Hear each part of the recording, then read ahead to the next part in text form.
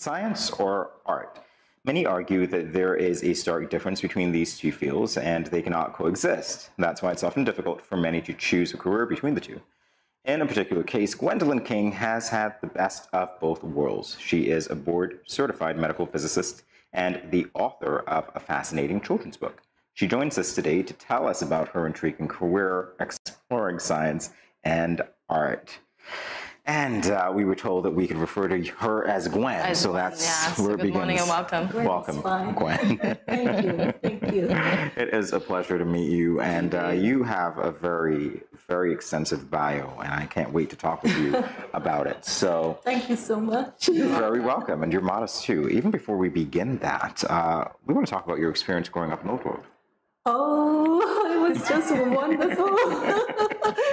You know, my memories, I just have such wonderful memories of growing up in Old Road. You know, I call it the tiny fishing village. You know, we, as kids, my first few years of schooling, I went to the Old Road school. The school was close to the Methodist church, so we used to walk.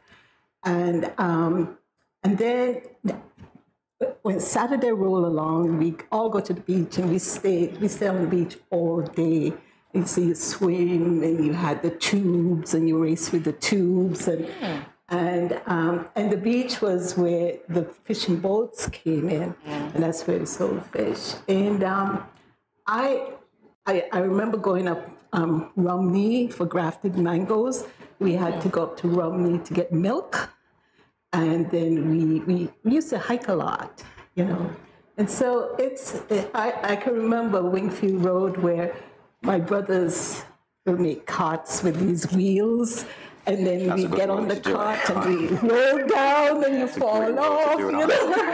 You know, it's just such wonderful memories. I often wish my son was able to experience that type of childhood, you know, innocent, freedom.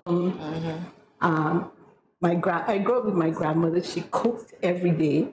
We had to wait till the boat come in to get the fish. So we get the fish. Okay. Yeah. And then she cooked. I can remember the breadfruit and rice. You know, I cut up the breadfruit. I know. And the corns. I love corns. I had to learn how to clean them to cook them. You know. Okay. So it was you know, a very happy childhood. Nice. And then for your secondary education, we see you moved on to the Bastyr sixth form. Yes, I did convent high school. Oh, okay. And then when I graduated, I went to sixth form for the old A levels. Yes. And then I graduated, and I didn't get a UE scholarship. You know, all my friends got UE scholarship, and so I worked for a year. I taught for a year, and then I went to the College of the Virgin Islands and found a way to pay my way through college. And so I was just very fortunate because I was very good at math. And when I was at the College of the Virgin Islands, one of the chemistry teachers says, "Why don't you do a bachelor's in chemistry?" And I said, "But I don't know chemistry. No one taught me chemistry at school." And so I said, "Okay, fine." So I ended up graduating with a degree in chemistry. Wow. And during my last 2 summers there, Howard University came by and invited students. There were 4 of us that left the College of Virgin Islands and went up to Howard for summer school. Nice. And then I was given an assistantship to come do my master's at Howard. Nice. Wow. Do you see? It came at the right time. I think so. Yeah. Destiny. It was a destiny, right? Yeah. I was about to say, all the stars seem to align. Yeah. Yes, but at that time, I had no clue. I just went along.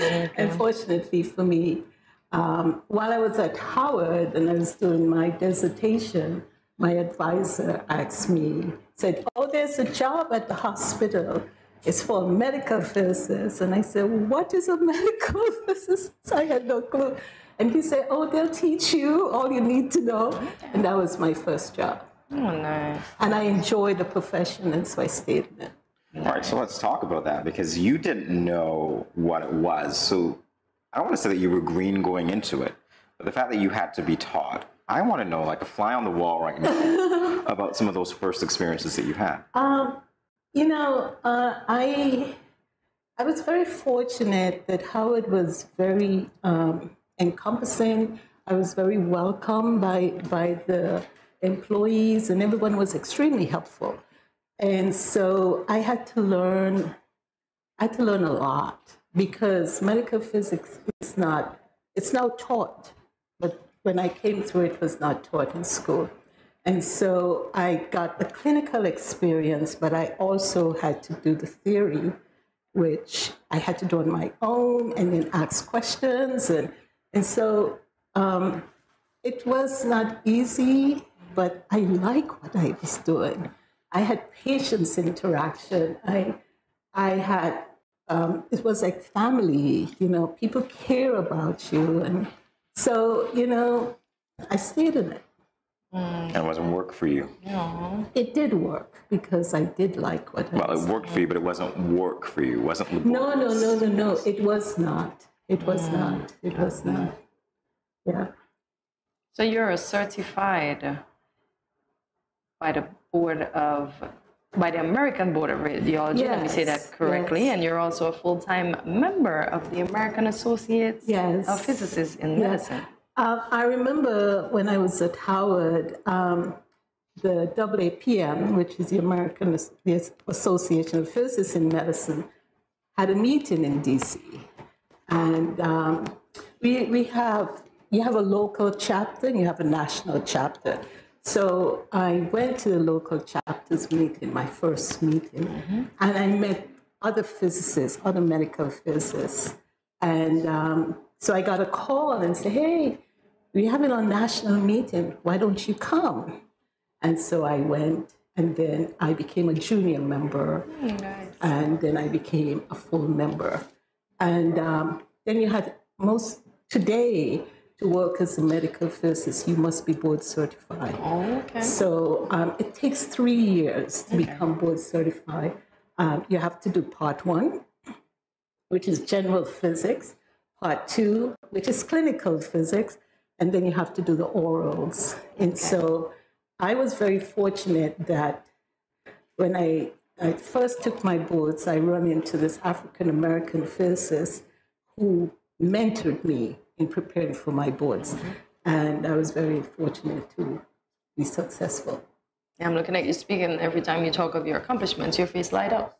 Congratulations once again. There's such humility. I don't know if anyone has ever told you about that aura, but there's such a warmth. I really do appreciate that. And as we talk about your rewards, because you've had several, the first is that you were voted as an outstanding woman in America back in 1987. Oh, wow.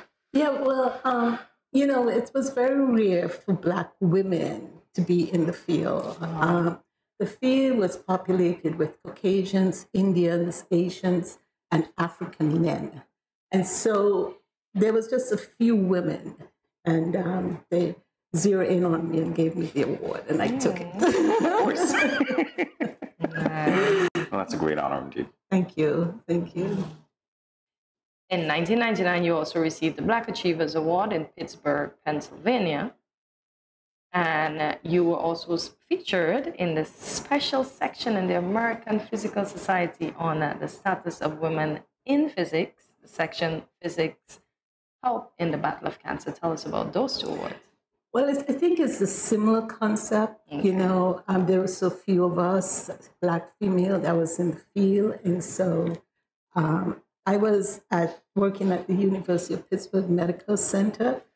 I was a senior physicist at McGee Women's Hospital, was a women's hospital. And the word got around and they approached me and I say, okay, fine, I'll do it. And so it was an honor. Nice. I'm hopefully with these recognition inspires other young women to go in the field. Nice. Oh, definitely so. And I can see why you would say that. Moving ahead to 2002, yet another award. You were recognized as an award winner of the Women in Color in Health, Science and Technology by Career Communication Group Special. Yes. What was that like? It was a similar concept, they were looking for women in sciences, and I happened to be a medical physicist. I can remember when my son went to the University of Maryland, Baltimore County, he knew his mom is a medical physicist. And the president of the university was talking, because he was a Maya scholar, and he was talking to students, and he says, I am sure no one in this department knows a physicist. And he put his hand up, and he said, his name is Dean. Dean, whom do you know as a physicist? And he said, my mom. And I'm like, I'm a physicist. And then he came home, he says, Mom, I didn't realize. And so they were looking for women who have such accomplishments, and I just happened to qualify. You're so humble at all. I happen to fit, I happen to qualify. I love it. So congratulations once more on all your achievements. You're welcome. Thank you. Figure out the transition, or where did the transition occur, and when did you develop this love for writing and storytelling? Yeah, I'm an avid reader. I've always read a lot from childhood. My grandmother used to tell me, Bill, you choose the darkest corner in the house to read, and you're going to wear glasses, of course. By the time I hit 16, I was wearing glasses. But I have a great love for reading. And I'm a member of, over close to, let's say, 30 years, I'm a member of a book club out of Pittsburgh. I joined it when I was in Pittsburgh, called the Caribbean Book Club. Okay. And what I like about the book club is that we have some serious discussion about the books we read. We read a lot of Black authors, and I would not have read the stuff I'm reading if I was not a member of that club. Okay. And because I'm an avid reader, I grew up in an environment where my grandmother told stories. Oh my God, at night you hear about big claw and little claw and something grow on a tree. If it's green, if it's yellow, when it's green, it's very, very green. And when it's ripe, it's yellow, it has seeds, and inside is yellow. What is that thing? And so I always wanted to write, but I never found the time to do it. And so one time I was speaking with this very close friend of mine, Ian. He used to be commissioner of police, Gwendolyn, and I said, have you had stories told to you when you were growing up? And then he said, no. I said, well, I had. And he said, what? Tell me. And he said, you should write. And I said, I don't have the time. And I hung up and I wrote my first story. and to swim like a fish. Yeah. And the concept is that my grandmother used to say, and what's the moral of the story after each story? So the concept for me is to teach something. And here's this little boy, Montclair, who loves the beach, and he wants to go to the beach, and he cannot go to the beach without his parents. And he was wondering, why can't he swim like a fish? And so the story is about discussing the difference between lungs and gills. We all need oxygen. So the fish get oxygen from the water. We get oxygen from the air. We cannot live in the other world, even though Black Panther says we can, if you've seen the new Black Panther. And with our snorkels. And so his mother explained to him why he cannot swim like a fish. He needs all this equipment in order to breathe on the water and swim like a fish. I can see the merging of science with your love for writing in that, even in that explanation. I love it. I really was curious to know if you chose this title because you grew up in that fishing village called Old Road. You just may be right. I don't know. I just love the water. I have to have the water around me. And yes, probably subconsciously, I did that, growing up in a fishing village. Aww. Cute. I love the illustration. Yes. Look at mom. Thank you. The mom. I told you. Typical Caribbean mom. That is so sweet. So let's speak about, Gwen, the group that you formed this year. The Conversations with the Caribbean diaspora. Yes. This friend of mine asked me to do a presentation on cancer of the prostate. Okay. And it was a Zoom presentation, so I did it. But I was very, very, very surprised with the reception and the thirst for knowledge. Okay. And so I ended up doing a second presentation on cancer of the prostate. And then I said, you know, maybe I could form a group that disperse information, because there's so many nationals who live in the diaspora. I'm not talking about St. Kitts nationals, but the Caribbean nationals, and they are so knowledgeable and they have such great expertise, and they do not come back to the Caribbean because they cannot use that expertise. Like myself, you know, I can't work in St. Kitts as a medical physicist because we don't have a radiation oncology department. And so I call some of my friends, you know, bouncing board, you know, I call Hermia, Morton Anthony, I call Anthony Morton. Morton Anthony, I call Estona, Ambassador Estona Brown. I call Ian, Ambassador Ian Quealy. And I said, what do you think? What do you think? And I have another good friend, Dr. Melvin Blanchard, and I said, what do you think? And they say, yeah, why not? Why not? And so I say, okay, you're going to have to be members. And so we would create this group. We have a core group. We have 10 persons that make up the core group. You know, you have Hermia, Stoner, Ian. We also have Ambassador Dr. June Suma. Okay. We have Eustace Wallace. We have Alfonso Bridgewater. We have Randy Richardson, you know, because people ask to join the group, but we decide to keep the course 10 so that we can make decisions. Okay. We have Michelle Rani, she's a lawyer in New York. And so we meet every month and we discuss speakers and topics and so forth. And we've been very fortunate because we have people who love to present on that platform. And so we're scheduled out until July of 2023 with speakers. I feel very blessed. And it's very easy to join. You just need an invite. You don't have to register. We meet every last Sunday of each month. Okay. And the presentation is done every last Sunday of each month at 4 o'clock Eastern Caribbean time. Okay. So we have presented topics like Parkinson's disease. We present topics on the coronavirus, reparation. We had a presentation about financial security in the Caribbean. And I'm just very amazed of how many people will log on to the platform. And then we'll have these conversations there. We had a 2-hour after conversations with financial security in the Caribbean. They were talking about cannabis.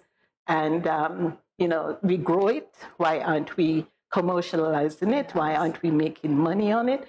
And I learn a lot because I don't live in the Caribbean, and so I'm not tuned into the nuances. And so this group really provides that platform for conversations. And I just hope those of you out there will join us and get an invite, and we'll be happy to have you. Nice. All right, that's good to know. I want to segue back to your writing for just a moment. Okay. Because you're going to be doing some research. The writing's not over. Yes. I've been, you know, normally when I come home, it's for 4 days or 5 days or probably a week because I have to go back to work, you know. And so now I'm retired. I'm home for a month. Good news. Yes, I'm excited. and the goal is I like to write a Christmas series. My focus now is going to be on my writing, even though I'm still working part-time. My old job asked me to be a PRN where as needed. So I'm not totally out of the field. I don't really, because I learned so much. The field is evolving. There's a new technology, and so you're always learning. And so I don't really want to be totally out of the field, but I have more time. And so while I'm here this month in St. Kitts, I plan to do research on sports. The Makajambi, the clowns, the mega business, the mansion ball, you know, and I would like to write a Christmas series around the history of these sports, because I think it's something that should be captured. Yes. And I think kids need to learn their culture, whether they live here in the Caribbean or they live in the diaspora. And so when they come home and the clown is performing, hopefully they say, oh, Mommy, you remember the book? Da, da, da, da. Yeah, the clown came from da-da-da. I'm just hoping that that will be the case. And so I have my work cut out for me. Yeah, so you do, but I'm certain that you live up to the task. I can't wait to read that. It's going to be very interesting. Yeah, thank you. See you evolve as an author as well. That would be great to see. Thank you. Thank you. And I like the fact that you're putting it out there of what the kid is going to say when they do get to St. Kitts Carnival in the future. You know, the reason I had that experience, I brought my son home, I think he was 9 or 10. Okay. And my dad took us up into the mountain, Wingfield Mountain. And I remember picking a guava and wiping it off on my hands and biting into it. And he said, oh, no, Mommy, no. I said, what's wrong? He said, but you didn't buy it at the store. And it never occurred to me that in the States, we go to the store and we get all our food. But I never sat down and spoke to him where the food came from. And so I had to explain to him that the food started on a tree, you know, and then it gets to the store. And I think kids come home and we take them to see the Makajambi.